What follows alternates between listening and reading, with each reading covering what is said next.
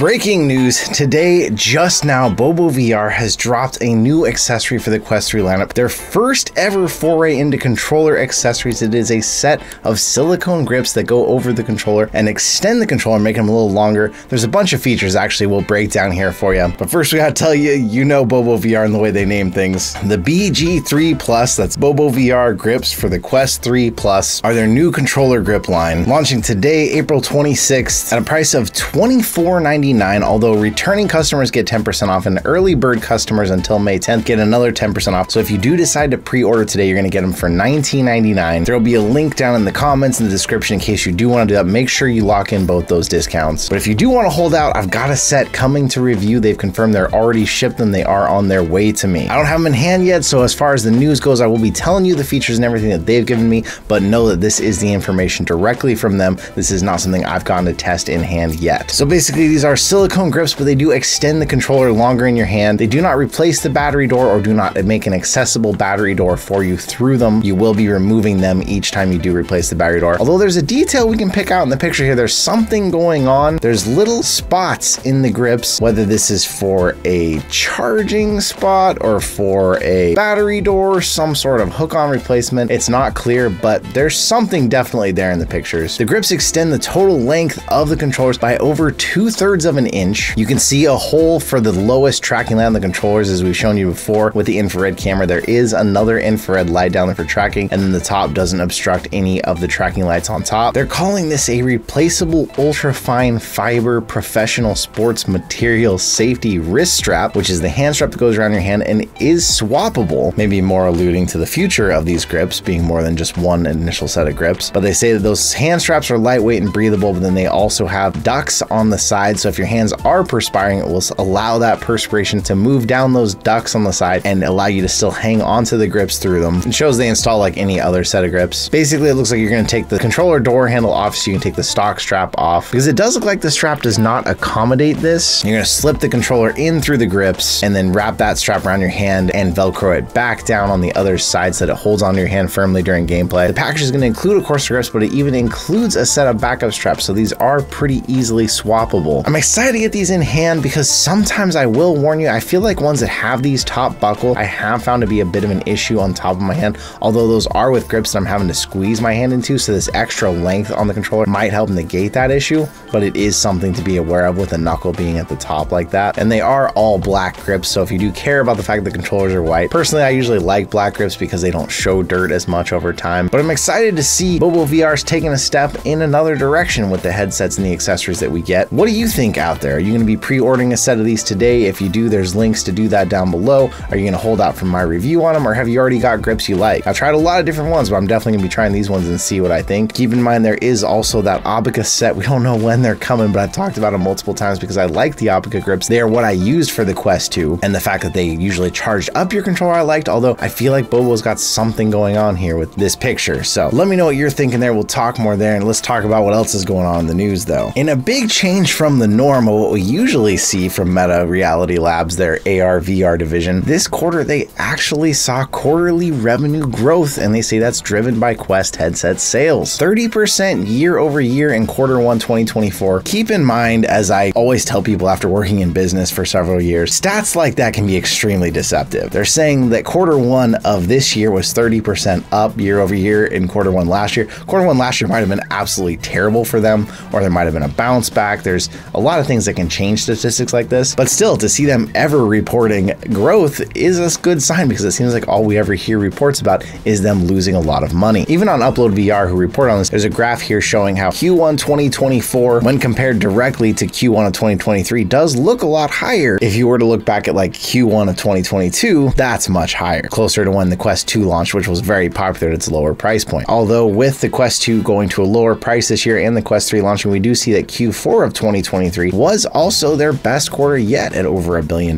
Basically, Q1 of this year, Meta reported $440 million through Reality Labs, which was 30% higher than the same quarter last year. It is a good sign for Meta Reality Labs and the Quest 3 that we're seeing these sales, although as we reported to you over the holiday season, Quest 2s were selling 2-to-1 still, as they were about half the price of the Quest 3. We're seeing the Quest 2s are continuing to sell, and they're continuing to lower prices on them all. And although their revenue was higher this quarter, as you can see by another graph here, their costs are still immense cents per quarter and way outweighing their total revenue. But Zuckerberg had said before that this investment was going to be a long-term investment, putting a lot of money in to help create this future with VR or metaverse, whatever they want to call it. So it's not unexpected, but a better quarter is at least something to celebrate than a worse quarter would have been. Part of what could have fueled that big growth was the price cuts we saw on the Quest 2, its accessories, but we recently reported to you that the new lower price on the Quest 2 and even its first-party accessories were all lower now to their permanent prices. Those sale prices did become permanent, also fueling the fire of rumors saying that the Quest 3 Lite may be coming, something to replace the Quest 2. Although it's good news that the Quest accessories also got cheaper, the first-party ones, I've got to be honest with you, there's not a single first-party accessory for the Quest 2, even at their new price, that I would recommend you buy. There's just too many better ones than third-party, and we have a million reviews here on the channel of other ones that you can go look at. A million's obviously not true, but we are approaching our 2,000th video on YouTube here soon, which is pretty wild. But with those lower prices, that may continue to fuel, hopefully, at least the sales side, if not the cost side, of Meta Reality Labs. Earlier this week, big news dropped. We talked to you about how Meta is now opening up Quest's operating system, allowing other companies to make headsets operating on that same one. And now big industry insiders are finally weighing in with their opinions on it. John Carmack, who used to be one of the big names over at Meta, and a lot of people said was one of the last good names to leave, being the former CTO, gave us a little inside look into how Meta runs, saying that basically Meta sells its hardware at costs, meaning the Quest 2 and the Quest 3 are being sold at about what it costs them to produce them. He's saying this may not be a great idea to partner with other companies because they would have to price those headsets higher than the Quest no matter what if they're hoping to make any profit off them, because those companies wouldn't be recuperating any of that on software sales like Meta does. Carmack was always a big believer of opening up the VR market to more people and having lower costing headsets, so this means more headsets will be at a higher price, still making the Meta headsets look the most appealing. But he believes that allowing other manufacturers to make headsets that do push things better, like the resolution or the field of view or even comfort, could bring with it a tension that will make it look like Meta no longer has the shine of making industry-leading high-end gear. And this approach of Meta then having to focus on novel new hardware systems from the research pipeline for their high-end systems, and he suggests that basically this could force Meta to make poor decisions about how they're going to move forward and still look like the most advanced company in the VR space. He also touched on how software would be better to focus on the current software and the problems it has and making better communication rather than now suddenly focusing on communicating with all these extra companies that are producing headsets on Quest OS, even saying that VR is held back more by software than by hardware currently. Palmer Luckey, one of the original Oculus founders, also reacted to this news, saying basically he hopes that it isn't too late, but that he had actually always had this plan of opening up the platform to third-party headset makers, and that was the plan over 10 years ago when Oculus was bought by Facebook, but then he says Facebook later pivoted away from that. Palmer Luckey even talked about back in 2014 when he said if they really want to get 1 billion people in VR, it can't all be 1 billion Oculus headsets, they have to open up the ecosystem. And he said that as this was always the correct strategy, hopefully it isn't too late, with both of these voices being of course former Meta voices. The current Andrew Bosworth over at Meta also jumped in to talk about how he feels about this, being the current CTO. And as we see a trend here of pointing back to older statements to help solidify their current feelings, Boz talked about how even back at the Quest 1 launch, he had said that they were trying to create an ecosystem, not just a device here, but he did point out how it's hard to make one headset that all around works for everything the best. So he said if you want to build one headset that's great for fitness or one that's great for productivity or even gaming, there's trade-offs you have to do. So partnering with these different companies could basically allow each of them to focus in on exactly what the headset could be used for. It's been interesting to see a lot of the insider reactions and even the media reactions, and with other opinions from those of like mixed news talking about how this is Meta's way of setting up basically to be able to compete with other big headset manufacturers, because if they open up their ecosystem and they have a whole bunch of people producing in that ecosystem, that means there's a lot of headsets out there with Horizon OS, as they call it, or basically Quest OS, going up against when Apple's OS is on multiple of their headsets, or if Google uses their own OS, pointing to the fact that Meta is no longer heavily challenged in the VR space after years of selling very cheap VR headsets, but now with others coming back in, seeing the space more ripe for the picking, this could help set them up to be prepared for that. And with all of that vision moving forward, we keep hearing talks about AR glasses being the next step in the space and Meta possibly having their most amazing set of them at Connect to Test this year. Meta also dropped another blog on the Quest blog talking about the new Ray-Ban features that have come out, with Ray-Ban getting the visual AI we've talked about before, a new video calling, which is like a POV video call, and even a new style option. Basically, Meta's putting their Meta AI in the Ray-Bans, and the AI's been in testing for for a while now. People have even gotten to get in early and check it out and see what it's like to look at ingredients and ask Meta, what do I have in front of me? Or what is this restaurant like? With a lot of mixed results. And the AI is kind of the headlining bit about all this. Although personally, I feel like the view sharing in video calls is kind of an intriguing option. So basically in WhatsApp or Messenger, if your glasses are connected, you can start streaming your view in the call through the glasses. Although that's rolling out gradually, so not everyone's gonna get that. It's strange because so often in calls, we're always holding the camera to ourselves. It would almost be like if you held up your phone and you flipped your camera around, and then the whole video call was you pointing at things and talking about them instead. And then they added one more style of Ray-Bans called Skylers. Apparently in a podcast recently, Mark actually said that they are selling out of these things as fast as they can produce them. So these Ray-Bans are in demand. We did a full review on the original. I never reviewed the second edition, which are much better than the first. But the original, I said they were too expensive for what you get. Although when you think about the name Ray-Bans, if you buy sunglasses from that brand, they're almost as much as these anyways often. And the second gen is a lot better in a lot of ways. If